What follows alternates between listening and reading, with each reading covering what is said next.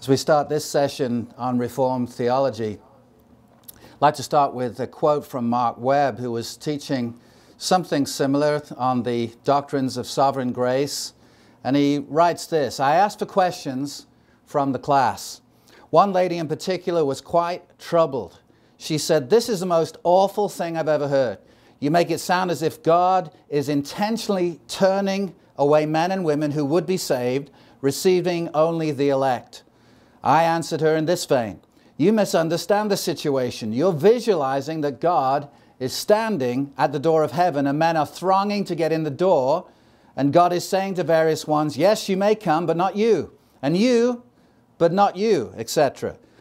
The situation is hardly this. Rather, God stands at the door of heaven with his arms outstretched, inviting all to come. Yet all men, without exception, are running in the opposite direction towards hell as hard as they can go. So God, in election, graciously reaches out and stops this one, and this one over here, and that one over there, and effectually draws them to himself by changing their hearts, making them willing to come. Election keeps no one out of heaven who would otherwise have been there, but it keeps a whole multitude of sinners out of hell who otherwise would have been there. Were it not for election, heaven would be an empty place, and hell would be bursting at the seams. That kind of response, grounded, as I believe that it is, in scriptural truth, does put a different complexion on things, doesn't it? If you perish in hell, blame yourself, as it is entirely your fault. But if you should make it to heaven, credit God, for that is entirely his work. To him alone belongs all praise and glory, for salvation is all of grace from start to finish. It's a quote that I think is helpful because it does just lay out the biblical doctrine of election in its rightful setting. In this session, I'd like to talk about what theologians call the ordo salutis, the order of salvation. And we're going to answer the big question that's on a lot of people's hearts. Which came first, the chicken or the egg? All right, we're not going to answer that one, but it's a question of order. Order. What happened in salvation? The term salvation is an all-inclusive term, and really to understand our Bibles correctly, we need to grasp that fact. Salvation covers the whole gamut of spiritual words like redemption and adoption and justification and regeneration. They all fit into this bigger, wider word of salvation. And so when we talk about Reformed soteriology, the doctrine of salvation according to the Reformed faith, what we're talking about is what the Bible says about salvation. And that general term of salvation needs to then be studied further so that we look at things like regeneration. Where is that in the scheme of things? And in what order do we place regeneration? And I'm going to submit to you that what we believe on such things really does matter. It matters tremendously regarding how we view God, how we view his grace, how we view his salvation. As we look at this from various different angles, we understand that when God does something, he does something perfectly well. He does things so well that he never fails in all he seeks to do. That, in fact, is the God of the Bible, and we've established that along the way in our times together so far. But realize this: if we get certain things in the wrong order, we not only lose sight of the biblical understanding, but we can be involved in heresy to the point that we're outside the Christian faith. For instance, sanctification is an aspect or a component of the wider, broader term salvation. But to say that sanctification, which speaks of our commitment to God, being close to God, that happens before justification is a heresy. It goes flatly and blatantly against what the Bible says, and that is that we're saved by grace through faith and not of works. Ephesians 2, 8 and 9 spell it out very, very clearly. Works has the idea of actions, things that we do, which is a component of our sanctification. our commitment to God, our prayer life, our study of the Bible, all of the fruit of the Spirit, all of these things. And nowhere does the Bible teach that we are to come up with works to gain justification. In fact, it's not of works, lest anyone should boast. Ephesians chapter 2, verse 9. For it is by grace you have been saved through faith, and that not of yourselves. It is the gift of God, not as a result of works, lest anyone should boast. Works play a part in salvation, the broader term, but salvation is accomplished by the grace of God alone and our faith in Him alone, and works are the result of conversion. As Ephesians 2 and the next verse, verse 10 says, we are His workmanship, created in Christ Jesus for good works. We're saved by grace through faith alone, but works show forth the fact that we are a converted person. Works show forth, as James chapter 2 declares very, very clearly, it shows to humanity that our claim to faith, the claim to say I have true faith, is actually a genuine claim. So, to say sanctification happens before justification would be to believe that salvation is in some way by works. Now, works follow true faith. You see, there's an order. We have faith in Christ and we're justified. Romans chapter 5, verse 1 says, therefore, having been justified by faith, we have, present tense, peace with God through our Lord Jesus Christ. The believer can look back on his justification knowing that the very moment he had faith in Christ, God justified him. Romans 4 and 5 spell it out in the clearest of terms, that salvation, justification is by faith and not by works. In fact, if we want what we deserve because of our works, we're going to hell, because we have never done one good work according to God. On a civil level, on a human level, it's very much better for humanity that you and I do works. But in the sight of God, none of us have done a good work in our unregenerate state whereby we can say, I've done something that's pleasing to God. And that's a shock to humanity, and especially the religious person who thinks they can get to God by what they do. We conclude, Romans 3:28 says, that one is justified by faith apart from works of the law. Then in chapter 4 and verse 4, now to the one who works, his wages are not counted as a gift, but as his due. We all know the analogy he's bringing out here. The man who works, when he's paid, he does not consider what remuneration comes to him a gift. He's actually earned it, and there should be a problem if he doesn't get what he has worked for. To the one who works, his wages are not counted as a gift, but as his due. But, and to the one who does not work, but trusts him, or as some translations read, believes in him, who justifies the ungodly, his faith is counted as righteousness. Again, so clear. When we talk about the order of salvation, we're talking about the logical, not the temporal order of things. I'm sure you've seen on the television perhaps a crash dummy involved in a car crash whereby scientists and those who monitor the situation record the car hitting an object, usually a brick wall of some kind, and the crash dummies inside the car are moving all over the vehicle, and the reason for that is to test how secure and safe the car is. And good ratings means that in that particular car, you're more likely to survive a crash than in a poor rating. And if you can think of that crash dummy, it doesn't move until first the car hits the wall. There's an order.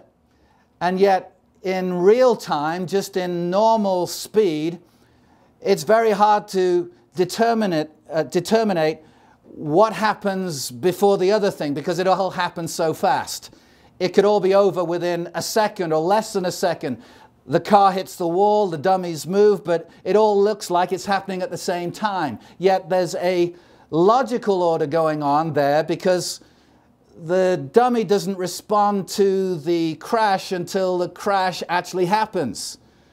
And the arms are all flayed everywhere of the dummy after the impact. And so when we think of those things and we think, which comes first, we need to get these things right, because certain things logically have to happen before other things can. We need to start with a view of God that allows God to be on His throne, because that's the only one that's real and true. Then we have to see what God says about man and his condition before God outside of regeneration. And that's the first word in this understanding that we need to grasp. To be regenerate means to be alive. It means to come alive. And the Bible speaks of man in spiritual death before his conversion. Ephesians 2 is just one of a number of scriptures we could turn to. Writing to the church at Ephesus, the Apostle Paul writes, "And you were dead." The Greek word is nekros. Dead like a stinking corpse. There's no other way to translate it. Dead. D-E-A-D. And the Bible speaks of man being D-O-A, dead on arrival, not physically, but all men since Adam are born spiritually dead. Adam died spiritually the moment he sinned, and he never had any children, him and Eve, never had any children until after the fall, and he passed on that spiritual death to all who came after him. 1 Corinthians 15 makes that clear. As in Adam, all die. Not most, not 78%, not 98%, but all die. We're born spiritually dead towards God. That means that although we might be religious, and although we might have some sort of void in our hearts, as some people like to speak of it, we do not want the true God, because our hearts are hearts of stone. That's the biblical imagery we see. Not a heart that is slightly stony, or some people are more stony than others. No, every child of Adam is born spiritually dead, without a pulse spiritually.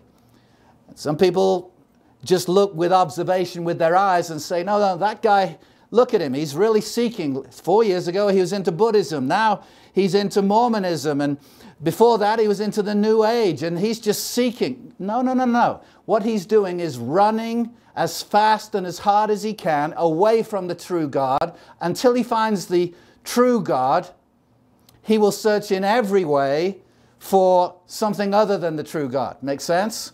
Why? Because his nature is to run from God. That was Adam's nature after the fall. When he heard the voice of the Lord God walking in the garden in the cool of the day, what did he do? He hid himself and he covered himself. And all of man's religion is an attempt to cover himself.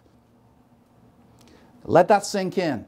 So when someone is into so-called Buddhism, he's running from the true God. He's covering himself. He has a guilty conscience, and he's trying like crazy to assuage that conscience so that he can sleep at night. By doing a religious thing, he thinks that will soothe him. The problem is it doesn't soothe or bring any merit in any way to his relationship with God. In fact, everything he does is a demerit. And that's true whether he's an atheist, by proclamation anyway, or into Buddhism or Shintoism or Confucianism or any of the cults, Jehovah's Witnesses and the Mormon faith, the LDS, anything out there that is not the true God and this true gospel is an attempt to run from God. Let that sink in. That's man's condition. And so what needs to happen for him to be interested in any way with the true God is that God has to intervene from above. And that's what Jesus makes clear in John chapter 3. Unless a man is born again, or literally born from above, he cannot enter the kingdom of God. Notice the strong language of Jesus. And again, I want us to go to the language of Scripture, to Jesus, to the Apostle John, to James, to Peter, to the apostolic writings of the New Testament, and of course, the Old as well, which confirms the exact same thing. Let's find what we believe in Scripture. Only Scripture is God-breathed. I appreciate the many theologians of the past and in our present day, but none of them individually, nor all of them collectively, can rise to the level of Scripture. And I want to see, if we're going to believe these doctrines of grace, I want to see Jesus talking about these things. And He does. There's a series I would recommend at this point by Steve Lawson, available from Ligonier Ministries, called The Doctrines of Grace in the Gospel of John. I'd encourage people to either view it online or order the series on DVD or CD. Tremendous, going through these doctrines from the lips of Jesus and from the writings of John there in the Gospel of John. He limits his teaching to the Gospel because there's so much of it just in John's Gospel. And it's a wake-up call to all of us to see just how much Jesus spoke of these things.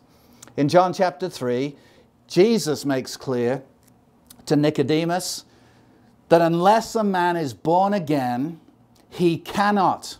Not he's got a 50-50 chance, or it's not going to look good, the chances are rare. No, he cannot. It's actually impossible. Unless a man is born again, he cannot enter the kingdom of God. All right, let's break that up a little bit. Let's see what those words mean. To enter the kingdom of God, what does that mean?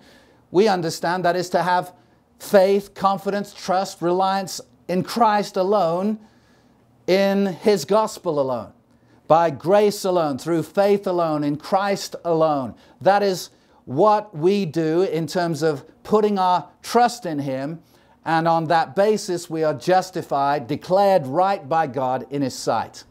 And Jesus said, no man, which is a universal statement, no one can unless he's born again. He can't enter. He has no ability to enter unless he's first born again. Notice there's an order from the lips of Jesus.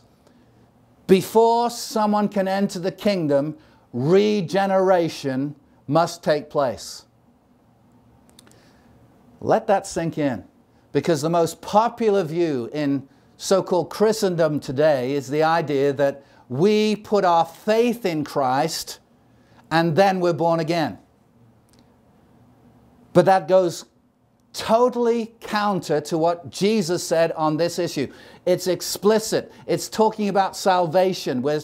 He's not just bringing in a little bit about salvation in a different context. The whole discussion with Nicodemus by Jesus is about salvation. In fact, it's later on in this chapter we have the most famous words in the Bible which speak of salvation. John 3:16 is in the same chapter of John 3, obviously. For God so loved the world that He gave His one and only Son, that whoever believes in Him shall not perish, but have everlasting life. Again, the context continues. Salvation, salvation, salvation.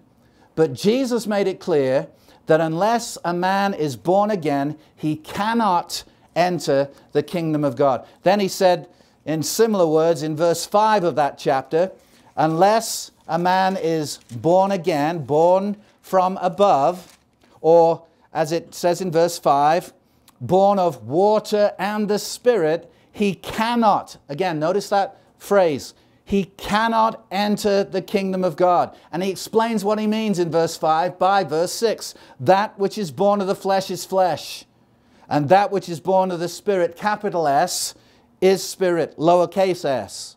That which is born of the Holy Spirit is the human spirit. Do not marvel that I said to you, you must be born again.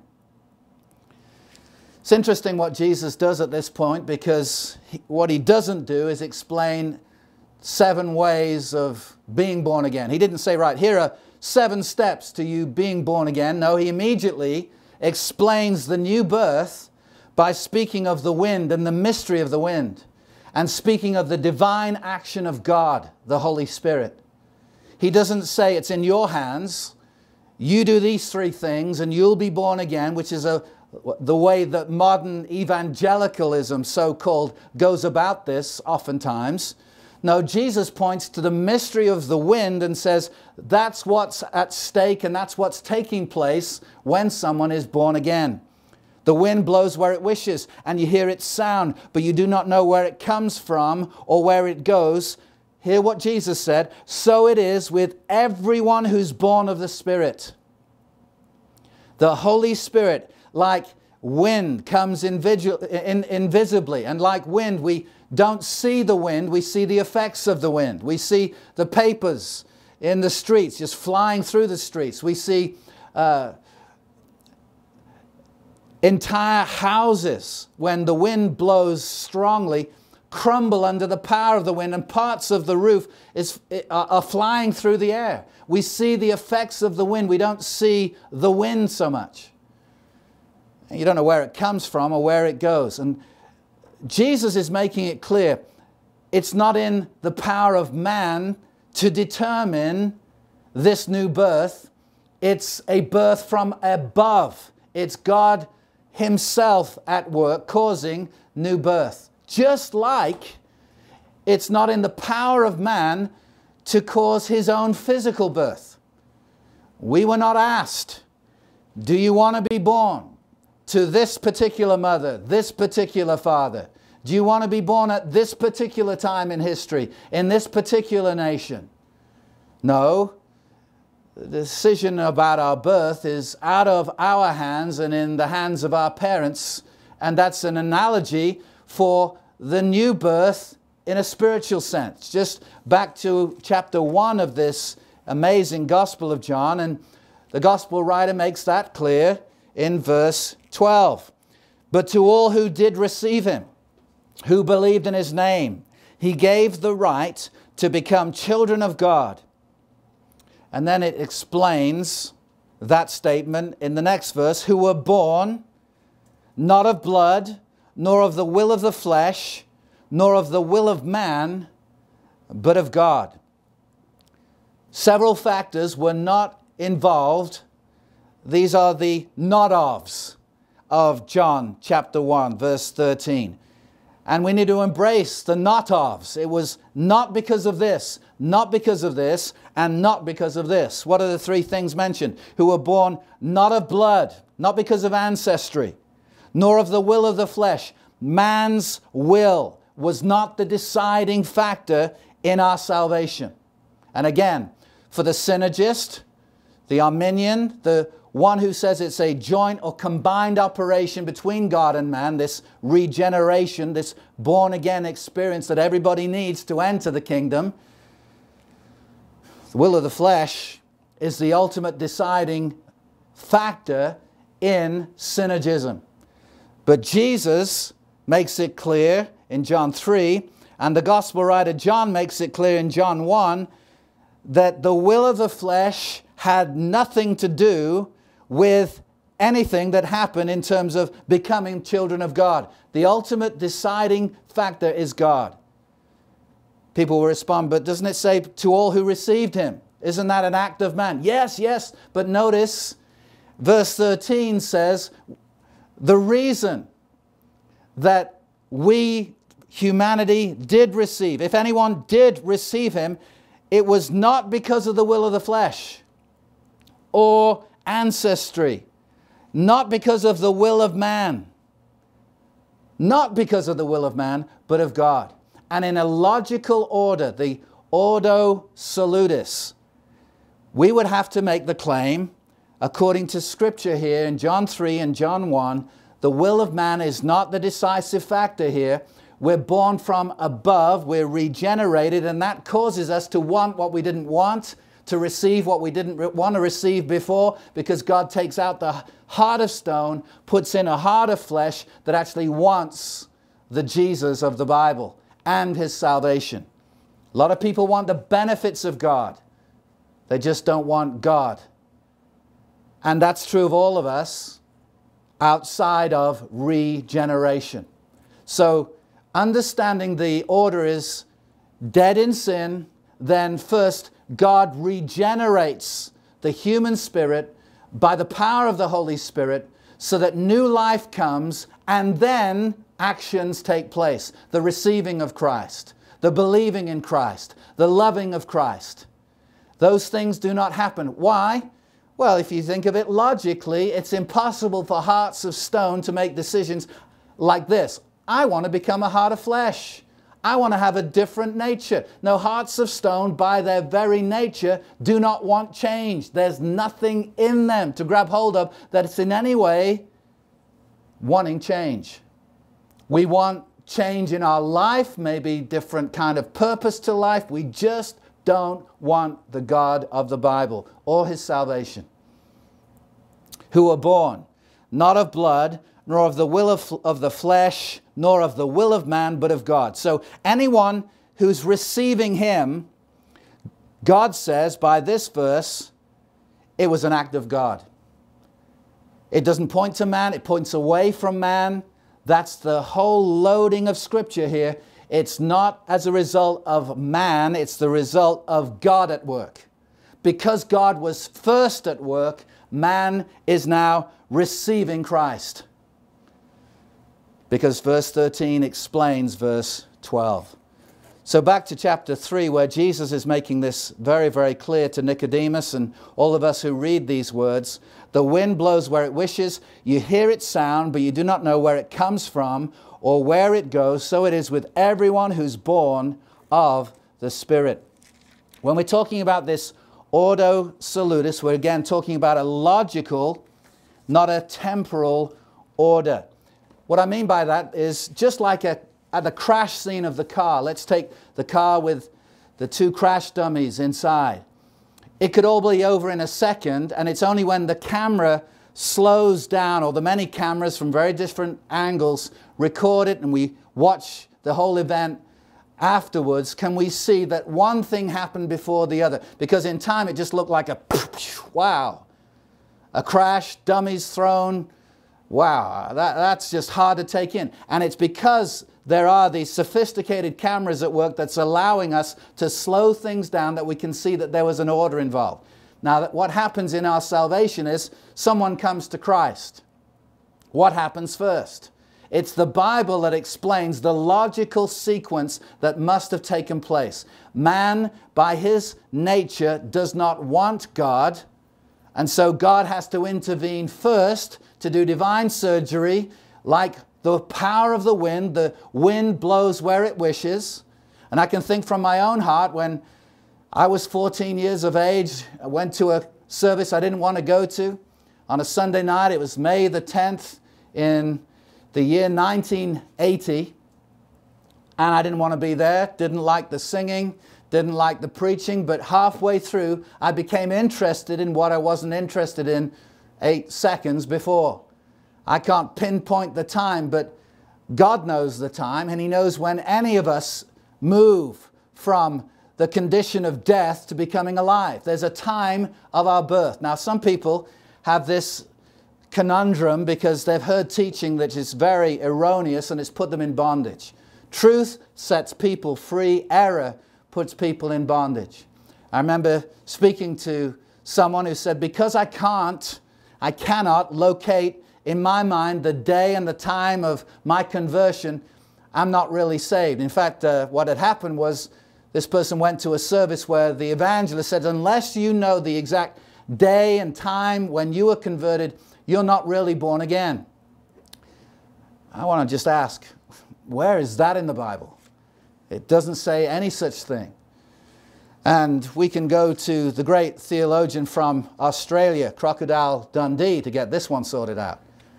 That's because, you remember, he was asked in the movie, well, he went and asked the tribal official when he was a youngster, when was he born, and the answer came back in the summertime.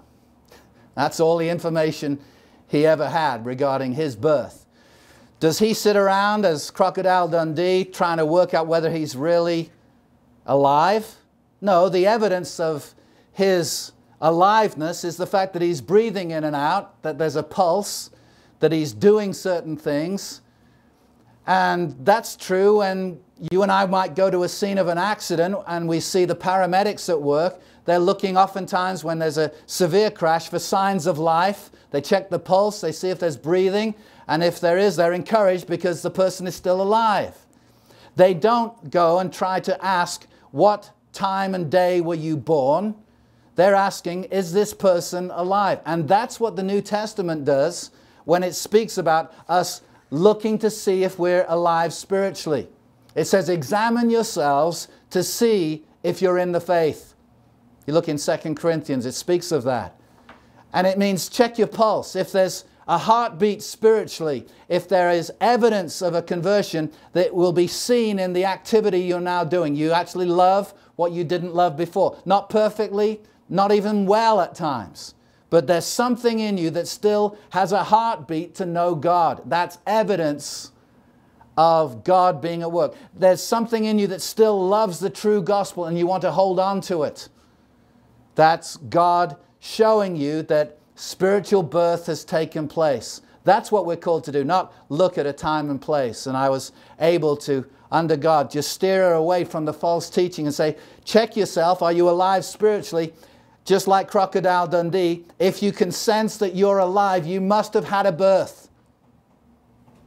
And that's why it didn't really faze Crocodile Dundee in the movie as to whether or not he was alive, because he couldn't pinpoint the year of his birth. And a lot of people can show by a dramatic conversion that they were converted on a certain day. And they become suspicious of those who say, you know what, I can't point to a day or month, or I can't even put it within 3 years. There are some people who say, you know, it's somewhere between my 5th and 8th birthday. Somewhere in there, I was made alive spiritually and I haven't looked back since, and I still love this Christ, and there's evidence that I do love Him, but I can't put a date on it. And I wanted just to encourage you. You're just as much converted as the person who has the dramatic, almost like the Apostle Paul road to Damascus experience. Are you alive? Well, Reformed theology will really help you at this point. You couldn't be alive with evidence to show you're alive unless you were first dead and made alive by God by regeneration. Regeneration is the smaller word, salvation is the bigger word, and regeneration is the first thing God does, and with that we speak of monergism. We've spoken of that word earlier in this course. It's a great word to get hold of, monergism, one power working. It's the power of God and God alone.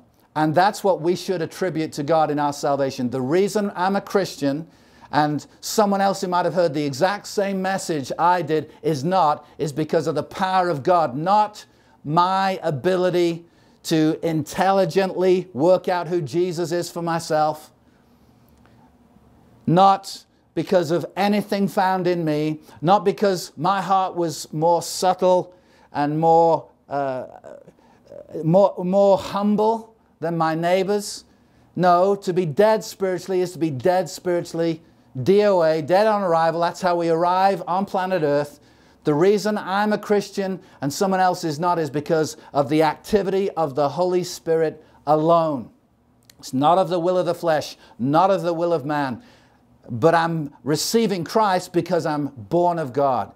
And one thing happens before the other. And here's 3 words in a sentence I want you to really grasp, because I think it will really set the stage for understanding this Ordo Salutis. 3 words. Regeneration precedes faith. We all understand the word precedes. It means to come before. Regeneration comes before faith. You believe that, you're on the way to Reformed theology and Reformed soteriology. And the reason I believe it is because Jesus taught it in John chapter 3, and we see it elsewhere in our New Testament. So, just summarizing for a moment, there's a logical order of things, not a temporal order. All of the salvation in the sense of a conversion could have taken place in a moment of time, but if we slow the cameras down and look at the Scripture, we need to understand I couldn't have entered the kingdom of God unless I was first born again. And I get that from Jesus. Another thing we need to understand is to distinguish between justification, which is God declaring us right in His sight, and sanctification. Sanctification is the lifelong process on planet Earth where the Christian is being made more conformable to the image of Christ. And for all of us, that's an ongoing process. And sometimes we think we're doing well in that, and then other times God exposes the depths of our corruption, the flesh nature that is still alive and well, and it's an ongoing process. And I'm glad Paul wrote what he did in Romans 7, where he spoke about him being the wretched man that he was. In fact, he spoke of it in the present tense. I don't believe he's speaking of pre-conversion days. He's speaking of his relationship with God and saying, the good that I want to do, I don't do. And the bad things I don't want to do, I end up doing. Oh, wretched man that I am. And he's speaking as an apostle of Christ and speaking in the present tense. And he says, in my mind, I love the law of God. I want God's will. But I end up not always accomplishing it. I don't believe he could have said that as an unconverted man. He's speaking in the present tense and speaking of the life of sanctification. And he understood that God has to be at work for us to even want the things of God. He's very clear on that. So justification is God declaring someone right in his sight.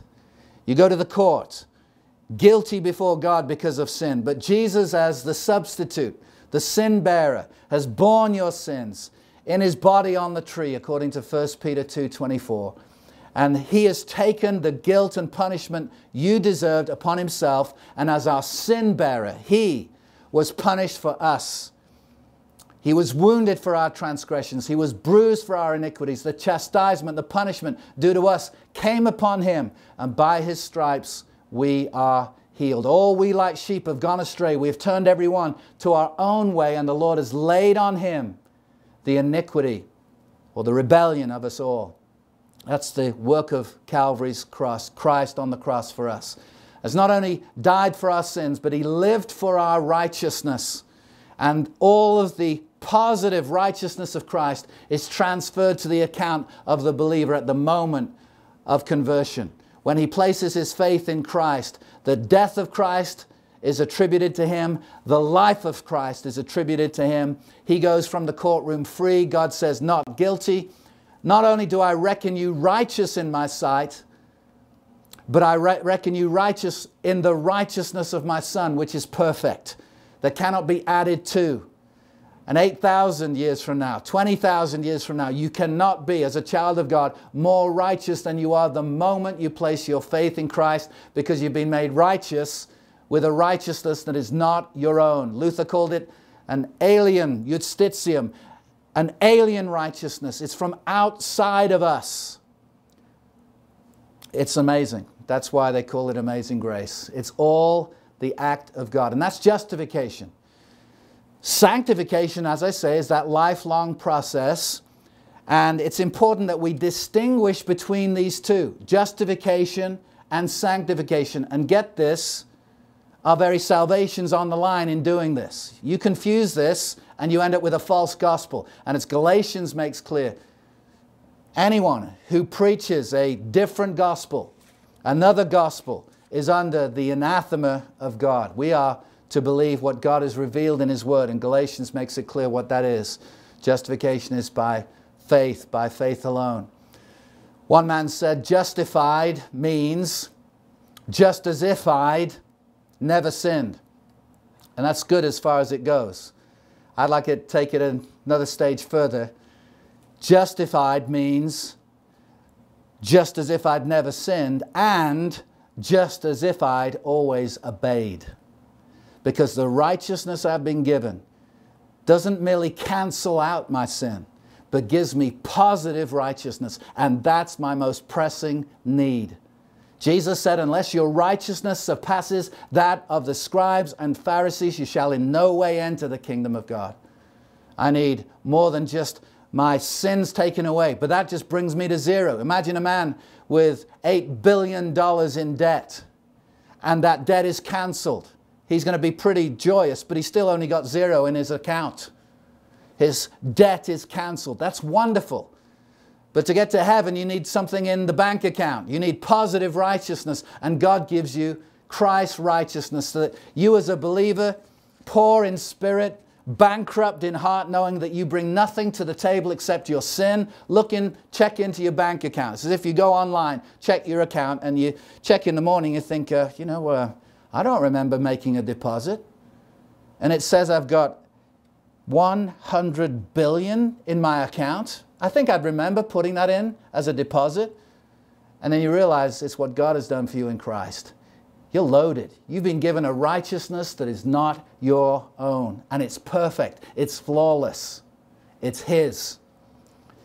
How do we know that? 1 Corinthians 1, verse 30 says, by His doing, which again speaks of the monergistic act of God. By His doing you are in Christ Jesus, who has made unto us wisdom, righteousness, sanctification, and redemption.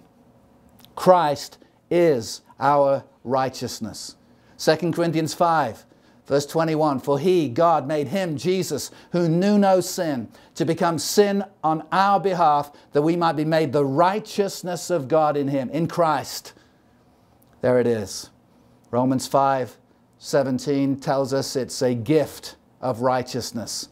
Those who receive the abundance of grace and of the gift of righteousness shall reign in life by the one Jesus Christ. The gift of righteousness. It's not something you and I produce, it's all of Him. So, here's what we need to make clear. We distinguish, and we have to distinguish between justification and sanctification, but we do not separate them. I'm going to say that again. We distinguish between justification and sanctification. Justification is God declaring us just and right in His sight. Sanctification is the lifelong process of becoming more like Christ. We distinguish, but we do not separate. Let me give you an illustration. If I was to distinguish the difference between your head and your body, I've done you no harm. I can say, your head is this shape, your body is that shape, I've done you no harm whatsoever. However, if I separate your head from your body, it's not going to be good for you. We are not to separate these two because, here's what we know from our New Testaments, those whom God declares just in His sight by grace alone, through faith alone, in Christ alone, are changed people who now want what they didn't want before, and there should be some measure of sanctification that we can point to say, there has been a change. I do have new affections. I long now for what I didn't long for before. I want to know Him. I want to know His Word. I want to walk with Him. If there's absolutely no spiritual pulse, it leads me to question whether there's spiritual life. Now here's where we need to go with this too. I'm not the judge. I'm not the judge on someone's spiritual condition. We're not to be judges of spiritual conditions and say, this one's in the kingdom, this one's outside the kingdom. Thank God, God knows. The Bible says the Lord knows those who are His. And let everyone who names the name of the Lord depart from iniquity. But the Lord knows. I don't. I don't see into the hearts of people. God knows it all entirely. He knows every one of our hearts. So I'm not to judge, but I can be a fruit inspector. In the sense of, Jesus said, you'll know the true prophet and the true teacher from the false by the fruit. And it's true about the Christian life. And I can say, if I don't see any pulse, there's no desire for God, no desire for His Word, none whatsoever. Although I'm not the judge, it leads me to ask this question, is there spiritual life? You ask yourself, is there any signs of spiritual life in me? You're not saved by your spiritual activity. But if you are spiritually alive, there will be evidence.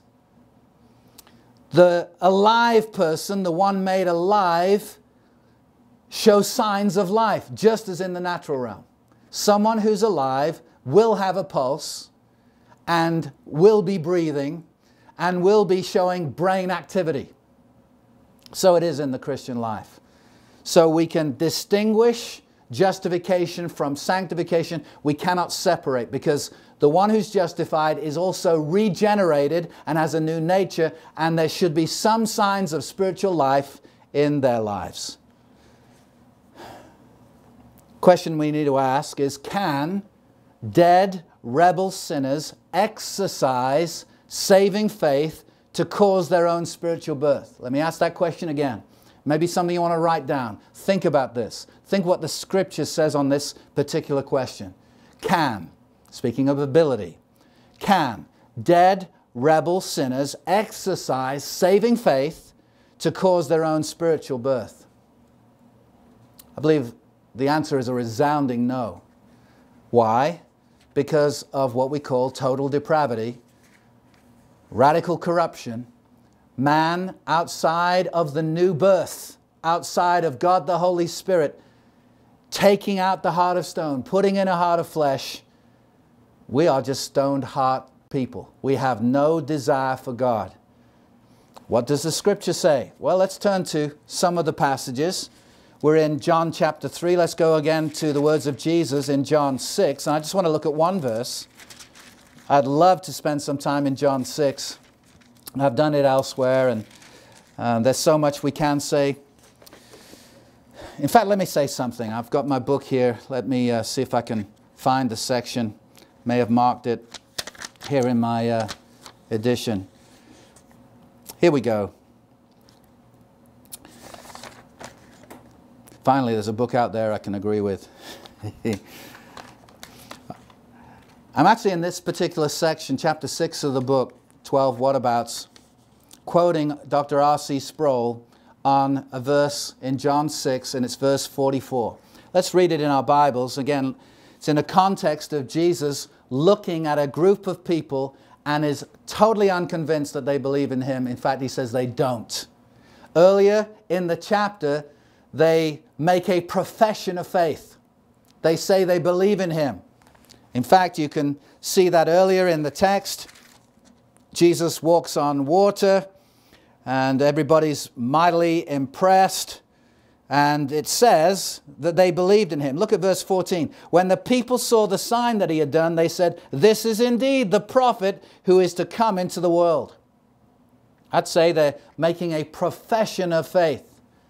What I want to submit to you is we are not justified in the sight of God by a mere profession, but by the possession of true faith. Many can say they have faith, but whether or not they truly do, that's another question. And Jesus looks at these people right in the face and is not in any way convinced they're true believers. In fact, we can pick this up in verse 34. Jesus said to them, the crowd, "I am the bread of life. Whoever comes to me shall not hunger, and whoever believes in me shall never thirst. But I said to you that you have seen me and yet do not believe." He's looking at the crowd and he says, "You, the crowd, do not believe."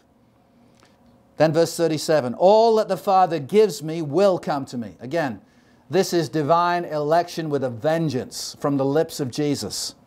All, not some, not 48%, not on a good year, 94%.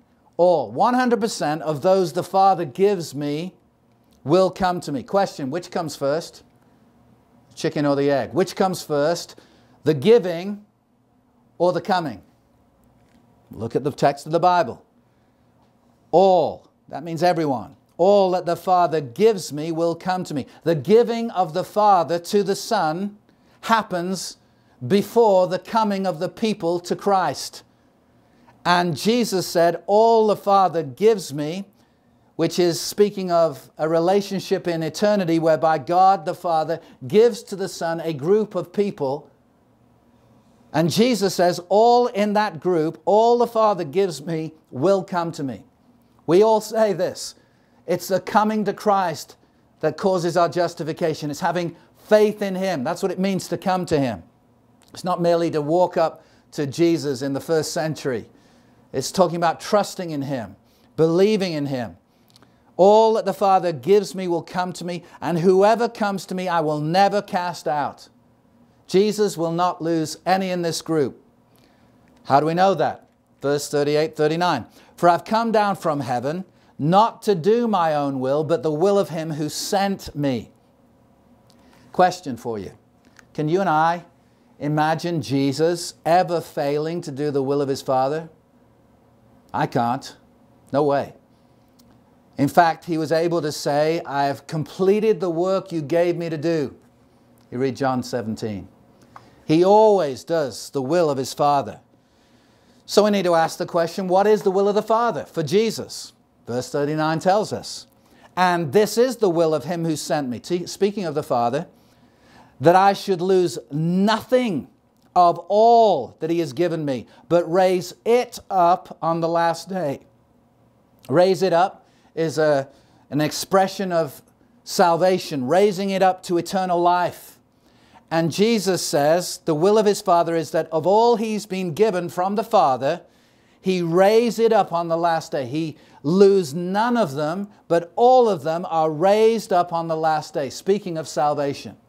So he's looking at a group of people. This is Jesus. This is not John Calvin or Martin Luther or Spurgeon or Jonathan Edwards or any of the greats. This is Jesus saying, the Father has given a group to me, and all he's given me will come to me. And it's the will of my Father that I lose none of them, but raise it, the entire group, up on the last day. Wow, that's powerful stuff.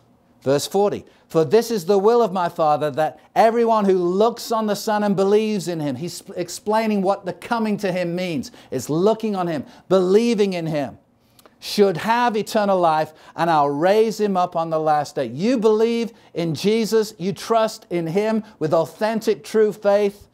Jesus says, I will raise him up on the last day. He's part of a wider group that were given to me in eternity past. This is Jesus speaking about divine sovereign election. He's looking a group of people right in the face and saying, you don't believe, but everyone who the Father has given me will come to me, and I'm going to raise the entire group up to eternal life. I can't see how Jesus could have been more explicit about sovereign, divine election. Verse 41 is the reaction. They didn't like this. The Jews didn't like this message. You can understand that. And a lot of people don't like this message of divine election in our day. But if we want the real and true Jesus, we have to embrace what the real and true Jesus says. The Jews grumbled about him because he said, I am the bread that came down from heaven. They said, is this not Jesus? Is not this Jesus, the son of Joseph, whose father and mother we know? As Keith Green once said, prophets don't grow up from little boys, do they? We know who this guy is.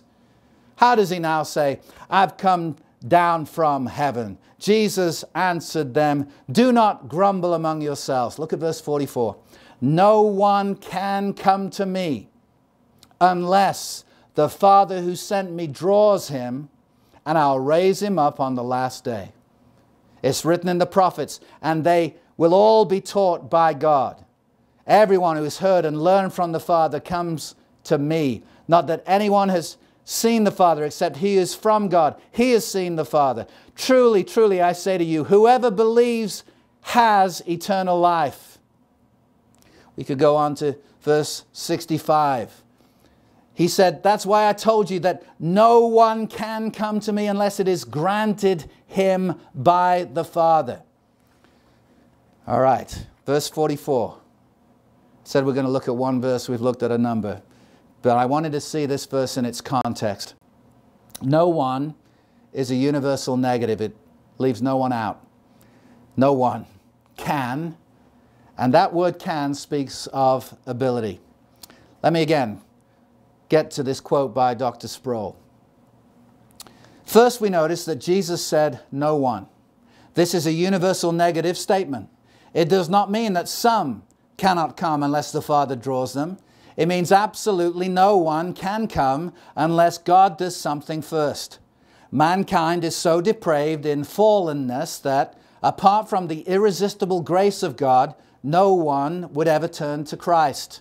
Second, we notice that Jesus said can.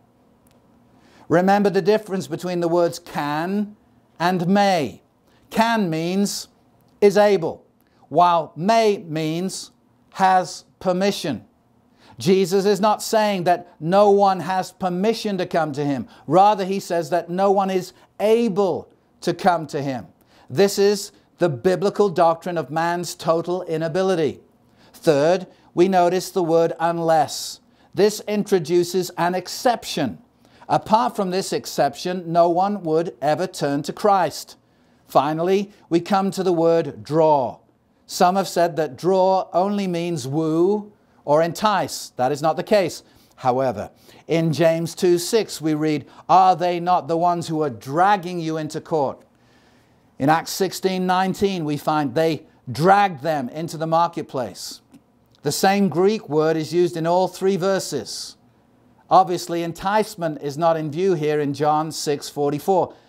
Gerhard Kittel's Theological Dictionary of the New Testament says that the word translated draw in John 6:44 means to compel by irresistible authority.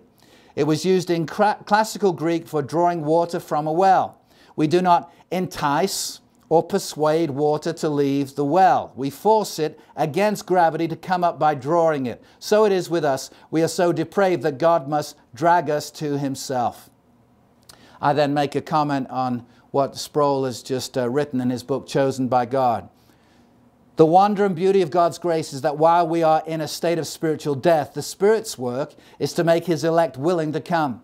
He changes the disposition of rebel human hearts, taking out a heart of stone, putting in a heart of flesh so that they come willingly. When most people quote John 6:44, they mention the first part of the verse. No one can come to me unless the Father who sent me draws him. But they often fail to quote the rest of the verse. And I will raise him up on the last day. Jesus gives us very significant insight here, and it is something we should not miss. He states that the one drawn, hear this, he states that the one drawn is also raised up at the last day, signifying being raised to eternal life with Christ in heaven. The words, the original words translated from Koine Greek into English are, draws him, and I will raise him up. Draws him, and him I will raise up. Let me say it again. The original words into English are, draws him, and him I will raise up. The two hymns, H-I-M, the two hymns are separated by only one Greek word. This is important because linguistically, there is no way to make the one drawn and the one raised up refer to two different people. The same one who is drawn is raised up to eternal life. Obviously, this is a powerful and effectual drawing resulting in salvation. Where else can we see this doctrine expressed? One more we can turn to. There are others, but Romans chapter 8 and verses 7 and 8, the Apostle Paul writes to the Romans and explains man's condition outside of regeneration. And he says this, or he writes this, "For the mind that is set on the flesh is hostile to God. For it does not submit to God's law. Indeed, it cannot." Notice, we're not speaking again of permission or may, but about ability. It cannot. Those who are in the flesh cannot please God. Romans 8 verse 8. To be in the flesh is to be someone who is not yet regenerated, is not yet born again. We know this from the next verse. Verse 9. You, speaking and writing to the church at Rome, to the Christians, he says, "You, however, are not in the flesh, but in the Spirit, if in fact the Spirit of God dwells in you. Anyone who does not have the Spirit of Christ does not belong to him." So, he's speaking of the non-believer, the man who's in the flesh. I was raised in a church that spoke about being in the flesh in the sense of a charismatic type understanding. Oh, that you're speaking by the Spirit. Oh no, that you were in the flesh when you said that. I was in the flesh. That's not what is going on in these verses at all. To be in the flesh is to be a person without the Holy Spirit, to be an unchristian, not a Christian. Anyone who's a genuine Christian is no longer in the flesh, he's in the Spirit. He's born into the realm of the Holy Spirit. The Holy Spirit has come to reside in his heart. But those who are in the flesh set their minds on the things of the flesh. They're hostile to God. That mind does not submit to God's law. Indeed, it cannot. It has no appreciation or value or desire or delight in the law of God. And those who are in the flesh cannot please God. Those who are in the flesh cannot, speaking of ability, please God. Question. Does it please God when someone repents and puts their faith in Christ? The answer is yes. Those who are in the flesh cannot please God. It takes an act of God. It's God at work. When you see someone born again, it's not because the ultimate deciding factor was their will. It's not of will. It's not of Him. It's not of us. It's an act of God. It cannot, those who are in the flesh cannot please God. To be in the flesh is to be someone without the ability to hear. Christ's sheep hear His voice. 1 Corinthians 2:14, the natural man, the Greek word is psychikos. We don't really have a word in our English language to speak of what the original speaks of, which is the soulish man, the man governed only by his senses, by his soul. In some Scandinavian language, some of the Denmark, Sweden, Norway, in some of those countries, they do have this understanding of a word we don't have in our vocabulary, soulish. And the soulish man cannot see what the spiritual man can see. He's blind. In fact, 2 Corinthians 4 speaks of this. The God of this world has blinded the minds of those who do not believe. That's our spiritual condition as spiritually dead people. And to be blind is not to be short-sighted, to be deaf to the things of God. Jesus said, those who are not His sheep cannot hear His voice. They're blind to Him, they're deaf to Him. What does that mean? They can't hear the words of Jesus? No, they can hear the words. They can't hear with spiritual perceptors that allows them to rejoice in what God says, in what Jesus said. They fight against it. They do not agree with it. They do not certainly delight in Jesus' words, whether it's about Himself or His gospel. This is all very, very clear. And that's why I am Reformed in my thinking, because the Bible, the Bible, teaches Reformed theology. It really does. Man is not able to do what he needs to do, which is repent and have faith in Christ. And that's why when we look at these terms of repentance and faith, they are spoken of in the New Testament as gifts from God. It's not within natural man to believe in Christ. He has first to be born again. Unless he's first born again, he cannot see the kingdom of God. Can't see it. Can't enter it, Jesus said. In every synergistic system, which is a combination of God and man at work, the order of salvation has to be a man repents and believes, then he's born again. Then he's a new creature. But that would go counter to what Jesus said, and it would insist that unregenerate man is capable of something God makes clear is impossible. He cannot do it. No one can come to me, Jesus said, unless the Father draws him, and I'll raise him up on the last day. This is such a powerful drawing. It speaks of irresistible grace at that point that allows someone to believe, to come, and as a result will be raised up on the last day, which speaks of perseverance of the saints. They will stay in that realm where they are saved by God. Unless we have a monergistic view of regeneration, we'll be counter to Scripture. We need to understand that the will of man is enslaved to his nature. He's incapable of doing anything pleasing to God. Cannot is a strong word. And that's why spiritual activities such as repentance and faith are described as the gift of God. As we wrap this up, I'd like us to go in our Bibles to Ephesians 2. It's to a verse I've quoted. But I'd like us to see it in this context now. See what God has done for us. I described something of my journey from the synergistic view I had to the monergistic view of God in salvation. You know that scripture, Ephesians 2, verse 8. I'm going to read from the New American Standard Bible at this point. For by grace you have been saved through faith, and that not of yourselves, it is the gift of God, not as a result of works, so that no one may boast. In these words, the Apostle Paul destroys all notion of salvation by works. I'm reading from, again, my book 12 Whatabouts. We are saved by the grace of God, which is received through faith, and works play no part at all. As verse 10 makes clear, God has indeed planned for believers to do good works. But as this and many other passages in Scripture would affirm, the works are the fruit and not the root of our salvation.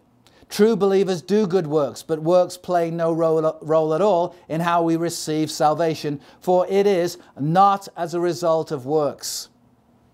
Martin Luther said, God doesn't need your good works, your neighbor does. I like that. This much is clear, but questions have arisen as to what exactly is meant by the one word that in Ephesians 2:8. If you look in your Bible, look and see what your translation says at that point. It speaks of that is the gift of God. We know that whatever it is the gift of God, but can we determine exactly what this gift is? Some say that the gift is faith, while others say it is grace. Still others say it is salvation. What may be a point of dispute from the reading of the English translations becomes settled when looking into the original Greek text, putting it in terms we can hopefully all understand. The Greek word for that is transliterated into English as tauto and is in a neuter form. The way to determine what it refers to is to look for the other neuter in the immediate context. You understand this? In some languages, some words are masculine, some are feminine, and some are in a neuter form, somewhere in the middle. So, the way to determine what the that refers to is to look for the other neuter in the immediate context. That's how the issue would normally be resolved, except that in this particular case, there isn't one. Now hear this. Grace, in this Greek word, is feminine. The phrase have been saved is masculine, and faith is also in a feminine form. In this case, then, what the that refers to is all in the preceding clause. The grace, the salvation, and the faith, all of these things are the gift of God. Paul is making it clear that nothing in our salvation comes from ourselves. Salvation, grace, and faith, from start to finish, all of this is the gift of God, not as a result of works. God has designed salvation in this way for the very purpose of eliminating all grounds for human boasting. Boasting is not merely discouraged or kept to a minimum. It is completely removed. That is because the entire work of salvation is God's work from start to finish. This is not your own doing. It is the gift of God, as the ESV renders it. The grace by which we are saved, and the faith that is the mechanism through which we receive it. Yes, even this faith are the gift of God. Salvation is of the Lord, and all the glory for it goes to God alone. I hope you're getting this. I hope it's coming alive on the inside of you as it did for me. Philippians 1:29 tells us it's been given you to believe. 2 Timothy 2:25 says God may perhaps grant them repentance. Repentance and faith are spoken of as gifts from God in the New Testament. Understanding this, we can now look at this Ordo Salutis with new, fresh understanding, I believe, and see the two contrasting views. One gives all the glory to God, and the other puts man in as ultimately the deciding factor in our salvation. One other scripture that would affirm this concept that regeneration precedes faith is 1 John 5:1, where it says, everyone who believes that Jesus is the Christ has been born of God. In the original Greek, the verb tenses in this verse are very revealing. A literal translation reads as follows. All the ones going on believing, pisteuon, a present tense, continuous action. All the ones going on believing that Jesus is the Christ, the Messiah, has been born. Genesanta, perfect tense, which speaks of an action already complete with abiding effects. It's something that's happened that is having an effect now because it's happened. All the ones going on believing, they're continuing to believe that Jesus is the Messiah, has been born of God. Perfect tense, an action already complete with abiding effects. Let me comment on this. The fact that someone is presently going on believing in Christ shows that they have first been born again. Faith is the evidence of regeneration, not the cause of it. Since both repentance and faith are possible only because of the work of God, regeneration, both are called the gift of God in Scripture. Jesus is the author and finisher of our faith. It didn't come from inside of you. It was a gift given you from God. Let me quote J.I. Packer. Regeneration is the spiritual change wrought in the heart of man by the Holy Spirit, in which a person's inherently sinful nature is so radically impacted, his disposition so affected, his mind so illumined, his will so liberated, that a person can and will respond to God in saving faith and willingly live in accord with the will of God. What's the order of salvation? Well, while man is dead in sin in terms of planet Earth, that's his condition as he enters this world, God, first in eternity past, elects some but not all to salvation. God's choice of a people to be saved took place before the world was made, we're told in Ephesians 1 verse 4. He chose us in Christ before the foundation of the world. So one would be election, two would be predestination, which is the pre-assigned destination marked out for those he chose. Third is the gospel call, the outward call of the gospel. We've spoken of this before. Outward in that it happens outside of us, the preaching of the gospel heard with the physical ear. Fourth is the inward call, where God the Holy Spirit speaks life to the elect's dead human spirit, even as they hear the outward call of the gospel. Fifth would be regeneration. Just as Jesus cried out with a loud voice, Lazarus, come forth. Before Lazarus came to life, logically speaking, number four, the inward call has to come before number five, regeneration. The inward call has to come before spiritual life is imparted. That's it. Then we see the results of these things. Conversion. We repent. We believe. Why? Because we're now alive. Human activity takes place, but it's the result of divine activity. Justification. God's declaration that a person is just in His sight. Adoption. He's brought into the membership of the family of God. Behold, what manner of love the Father has lavished on us, that we could be called the children of God, and such we are. Sanctification then, set apart to God, an ongoing process in this life, but perfected the moment we step from this life into the next. And lastly, glorification. The golden chain of redemption has 5 links. We saw this last time. Foreknown, predestined, called, justified, glorified. And God loses no one along the way. I'd encourage you, as you are continuing on in this course, to get hold of the required reading, the book by James Montgomery Boyce, Whatever Happened to the Gospel of Grace. This second book of his, The Doctrines of Grace, which he wrote with Philip Graham Ryken. My book, 12 Whatabouts. There's a section in this Doctrines of Grace, page 144 in the hardback edition I have, that speaks of the order of salvation. I'd encourage you to read through that to the end of the chapter. There's much that will be of help to you. I'm so thrilled that we don't need to be in the dark on these things, and to get this right is so important, to understand just what God has done in saving us.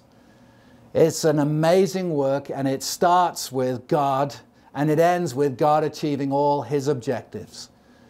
Let's pray together. Lord, we thank you for this teaching. We thank you for your clear word. We ask that the Holy Spirit who has inspired these words to us would continue to come alongside us as we wrestle and grapple with these things. Lord, let us help us, Lord, to be released from our own traditions, should we have them. We're all blinded by our own traditions, but Lord, expose our traditions to the light of your word. We ask this, that you would do this for the people watching and listening, and that as we read through your word, that these things would become very dear to us, these precious doctrines of grace, to understand just what God has done in the salvation of anyone, to realize it's much more powerful than any kind of physical healing, to raise a man or a woman, a boy and a girl, from spiritual death to spiritual life.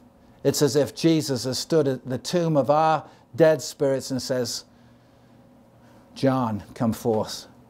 Alan, come forth. Whatever your name is, come forth. And we come because there's power in that call. Lord, we thank you for irresistible, effectual grace. Thank you in Jesus' name. Amen.